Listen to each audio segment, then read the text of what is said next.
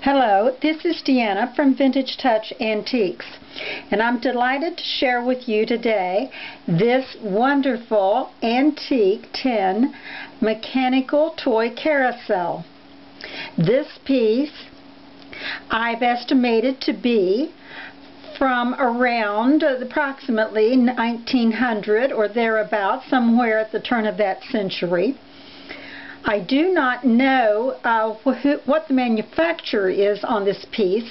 I did some research, and there were similar carousels that were produced by the Guntherman company about that same period of time.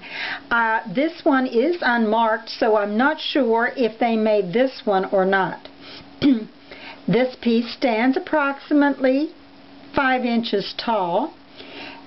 It has 3 little tin horses with their riders. It still has a remnant of its original salmon colored paint on the floor of the carousel. It has a lovely little embossed umbrella on top that has a little bit of green-gray paint left on it. The base stands about 1 inch to 1.5 inches tall, and it is still operational. Underneath you can see, hopefully it's a little dark in there, but you can see a wheel that turns the carousel, and it's the mechanics of the piece. When you turn the lever, the horses go round and round, and the floor of the carousel is at a bit of an angle, so when you turn it, they also look like they're going up and down. This is a charming little toy. It does have a lot of paint loss, but I personally really like the character that comes with these well-worn toys. This would make a nice addition to your toy collection, and it is a wonderful toy from the 1900s, early 1900s.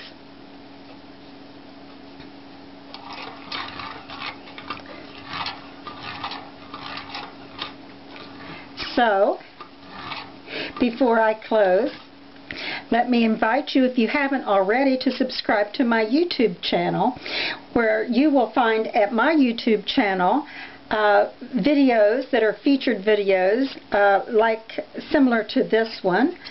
I also have videos that are video haul videos that show what I have found, or some of the things that I find when I'm scouting for antiques.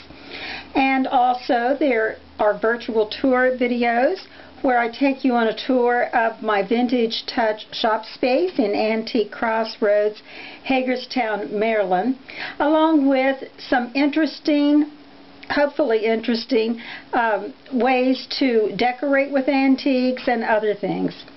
So I hope you've enjoyed the video, and this piece is for sale. So in the description of the video you will see the price along with other information about how you would go about purchasing this piece if you're interested. Right now it will be placed on display in my shop space. So thank you for watching, and have a wonderful day.